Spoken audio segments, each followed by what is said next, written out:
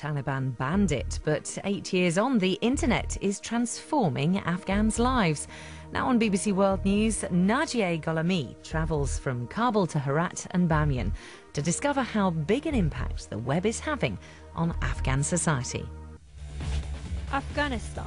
These are the images the world sees every day on the news. War, violence, poverty, and a society trapped in the past. But is this the full picture? Away from the headlines, a new Afghanistan is trying to emerge, a civil society full of surprises and eager to embrace the latest technologies. But can the internet really help Afghanistan to become part of the information revolution and join the 21st century?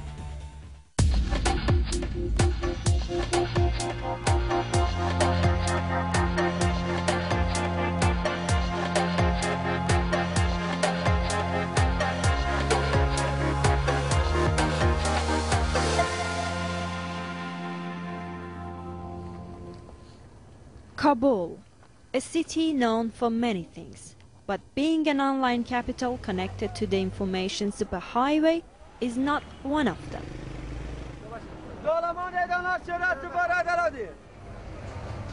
I've come back to Afghanistan to look at people who are living online lives and to examine the crucial role the internet could play in developing this country.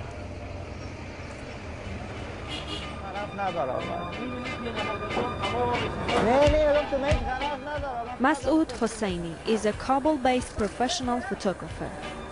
Normally, actually, I'm coming to this part of Kabul, which is the old Kabul, and I just found my subjects mostly about the daily life of Afghanistan in here, because I can find whatever about the life, the normal life in Kabul here. The old city looks almost medieval, but unknown to many, the whole of Kabul is covered by a massive wireless network. It's one of the few cities in the world to have such internet coverage, but it came about through necessity. 3 decades of fighting have left Afghanistan's land-based communications network shattered. For a guy who is young and he's living here, does it make him happier to have internet and connect to the world? Sure, actually, if you ask about me and my friends, for sure, yes, because sometimes even happen that the normal, media in Afghanistan do not work. Like, we don't have power or something. Then, if you have mobile and internet, so you can check whatever you want in internet with your mobile, and then you can go around the world with internet. You can find whatever you want in internet. But unlike Masoud, who has a top job at an international news agency, most Kabulis simply can't afford to use the service.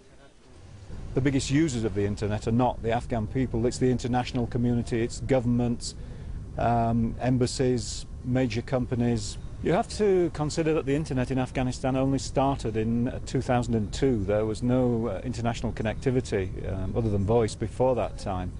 So it's relatively new compared to the rest of the world. So it's had less time to penetrate across the country. There needs to be certain infrastructural movements. There needs to be a better generation of power. There needs to be a cheaper movement of the internet around the country for it to become more ubiquitous, to become more available to the people. Excuse me. The world's media gather for a United Nations press conference in Kabul.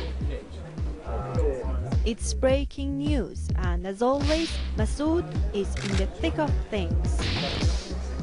The reality is that if internet is cut in Afghanistan for one day, I never be able to work in my job. We will first hear some remarks from the SRSG, after which the SRSG will be happy to take a few questions.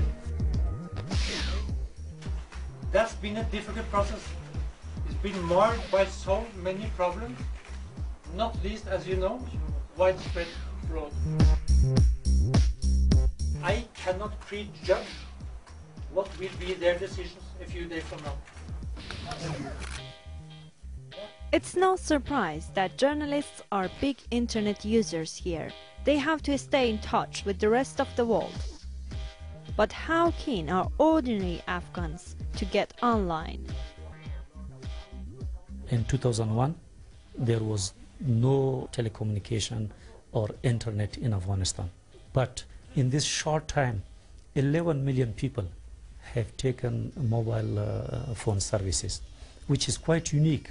And what I can say is that the same eagerness is there even for internet services.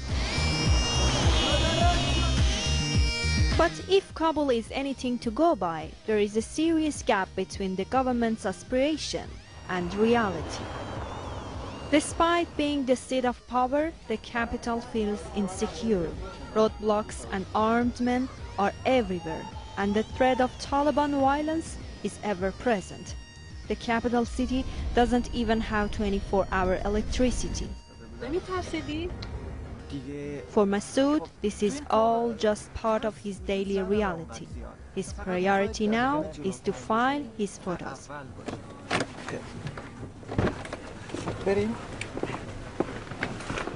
So we just go inside. Is it dangerous for you?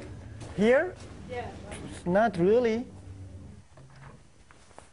What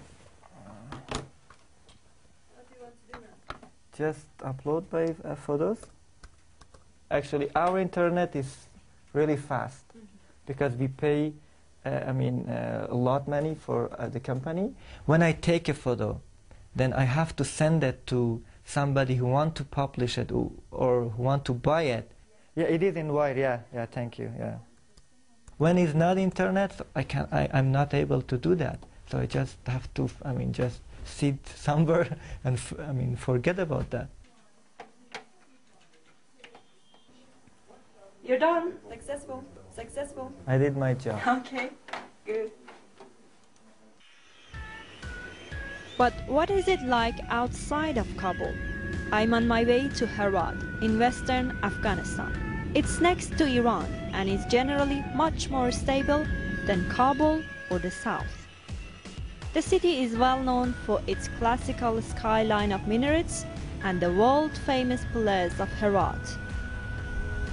But nowadays, these historical landmarks find an echo in the communications towers.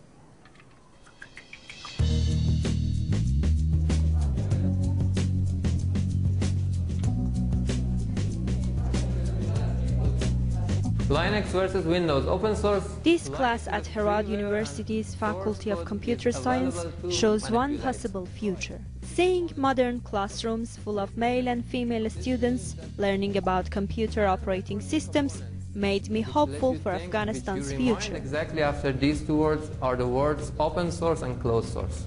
Use the internet as other countries are using now for information, for data, for everything. For sharing data, for everything we are using nowadays internet, but it's not usual for all the people in Afghanistan. It's more for professional people who need internet. Although the university is state-funded, most of these students were from privileged middle-class backgrounds. But even they complained that the price of the internet was beyond their reach. I don't have internet at home because it's too expensive to have an efficient internet in the home. Every hour we should pay something like $1 between these things. But it's not usable, just maybe Google some text, nothing else. Payment of internet is also high, so we cannot be able to pay lots of money to have access to internet. If I want to have the internet in my home, unfortunately, I shouldn't pay around $100 per month. But it is a high money for me, and because I'm a student, I don't have enough money to pay for that. And I myself really need the internet in my home, but unfortunately, I can't have. $100 per month just for dial-up internet access seems very expensive by Western standards. But in Afghanistan, with the average income currently around $850 a year, home internet access is effectively a luxury product. In a way, Afghan society is becoming even more divided. It's no longer just about material wealth and poverty, but about information poverty. Jamshid never went to university. Instead, his computer skills landed him his well-paid job in an internet service provider. His company is trying to bring down the price of the internet for Afghan consumers, and he blames government greed for the high prices here. Ministry of Communication is the one who is issuing the licenses for ISPs. The first thing, if they want to help internet grow into everyone's life in Afghanistan, first they have to just decrease the prices. They have to lower the prices of the licenses. Is it really trying to help the business grow, or they're only thinking about their own money? The Taliban banned it, but 8 years on, the internet is transforming Afghans' lives. Now on BBC World News, Nagieh Gholami travels from Kabul to Herat and Bamyan to discover how big an impact the web is having.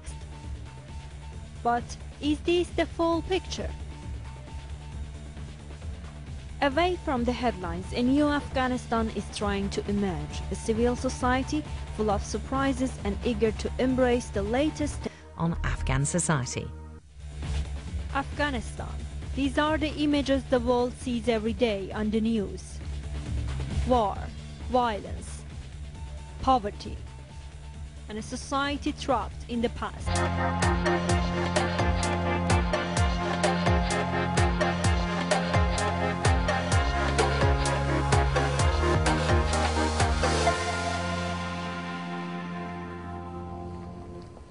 Technologies.